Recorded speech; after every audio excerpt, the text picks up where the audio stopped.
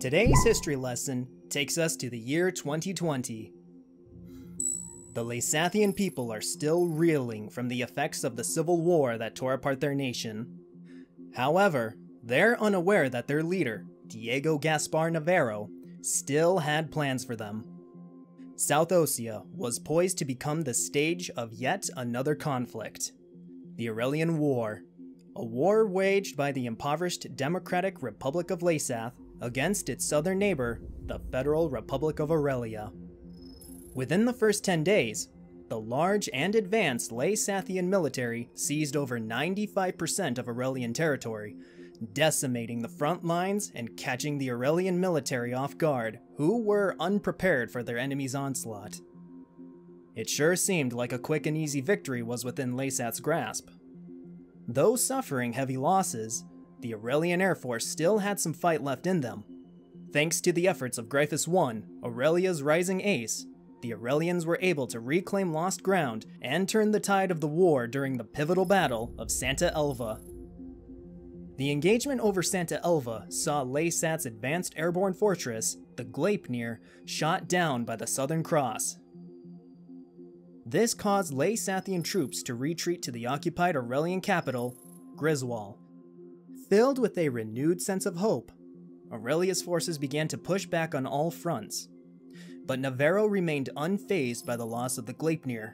The battle data gathered from the Gleipnir would be invaluable for his next project, the Fenrir.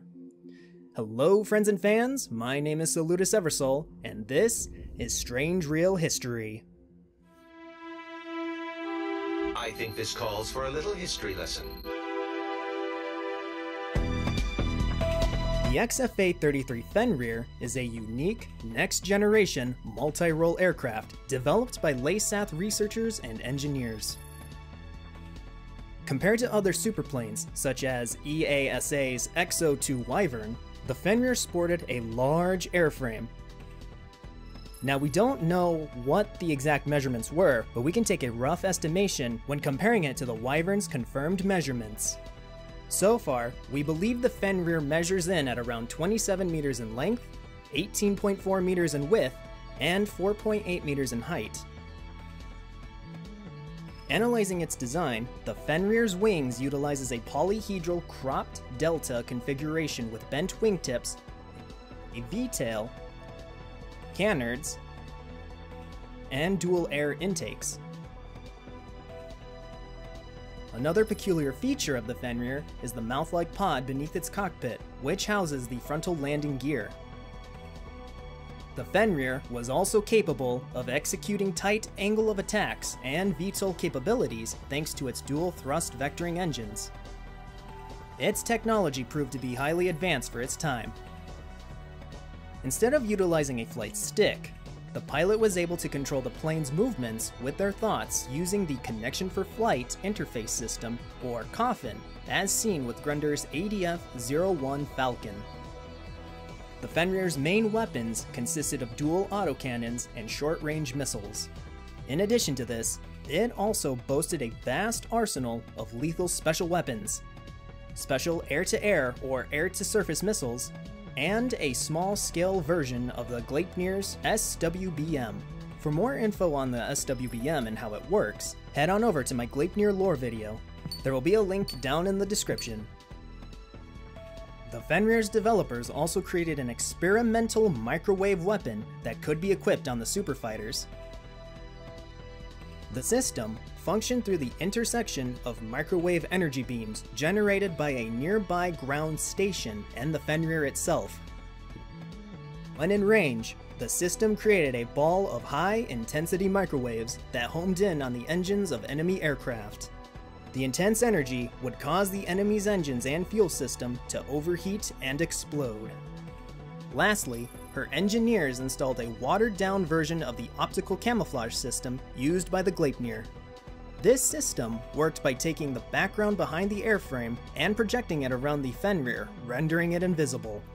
Said system further improved the aircraft's stealth capabilities by reducing its engine noise, allowing it to make surprise attacks on unsuspecting enemies.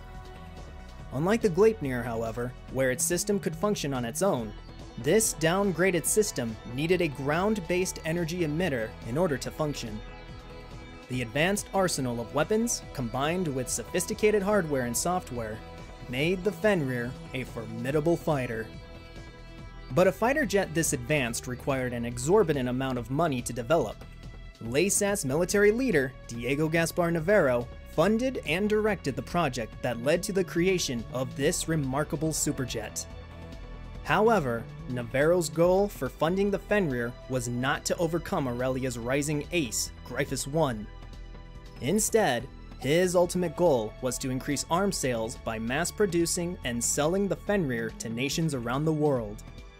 All of this stems back to the Leysathian Civil War. Because Navarro controlled a large interest in his nation's arms industry, he was able to amass a substantial fortune off of weapon sales that profited during the Civil War. These funds were then used to create the Gleipnir and its earlier prototype, the Gander, the test beds for the upcoming Fenrir project. As soon as the Civil War was wrapping up, Navarro wanted to continue profiting off of arms sales even after the Civil War ended. He misappropriated the relief aid money received from Aurelia and incited the war-weary Leysats to invade Aurelia under the pretense that their neighbor benefited from the suffering they had to endure during the Civil War. By the time Aurelian forces reclaimed their lost capital, Griswold, Navarro retreated to Archelon Fortress, located at Sentry Island, in order to check on the progress of the Fenrirs. 4 units were finished and ready for deployment, while the high-powered microwave weapon was finishing development at Cobalt Cave. Navarro then returned to his homeland and began plans to unveil the Fenrir at Allendal, the capital city of Leysath.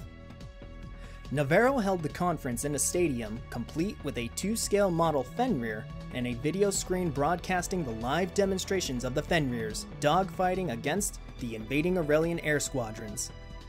He contacted Leysat's elite Alec squadron to head to Archelon Fortress and pilot these finished units. While Elect Squadron successfully reached the stronghold, the high-powered microwave weapon was destroyed while it was being transported from Cobalt Cave. By the time Gryphus and Aquila Squadron reached Sentry Island to end the war, Navarro kicked off the reveal of the Fenrir at Allendal and began broadcasting the battle between Aurelia squadrons and the 4 Fenrirs. Both sides proceeded to engage in a hectic dogfight. Despite their superior technology, however, all 4 Fenrirs were shot down by Gryphus I. However, the battle wasn't over, as there was a 5th Fenrir unit taking off from within Archelon Fortress, carrying valuable battle data. If the unit escapes, Navarro would have the data necessary to continue manufacturing and improving upon the Fenrir's battle capabilities. Unfortunately for Navarro, he would not get his way, as Gryphus I quickly intercepted and destroyed the last Fenrir, bringing an end to the entire war, and with it, Navarro's delusions. With the destruction of the fortress and the Fenrirs playing live at Navarro's unveiling event, Leysathian citizens were outraged. They stormed in on Navarro and proceeded to destroy the Fenrir model. Navarro's fate remains unknown after all of this. Some say he was executed by the citizens on the spot. Others claim he escaped and fled Leysath, where he continues to hide from his crimes that he committed against his own people. Regardless, Navarro's ambitions and selfish greed for manufacturing a next-generation fighter that the world had never seen before never came to fruition. If you enjoyed this video and want to see more, please intercept and destroy the like and subscribe button if you wish to see more lore videos. You can follow me on Twitter and my Discord server, where I post updates, drawings, and take requests. I also have a second channel, SolutusLive, where I play games, react, and chat with ya every Saturday at 7 o'clock PM Eastern Standard Time. As always, my name is Solutus Eversol, and I will see you guys next time. Soul out!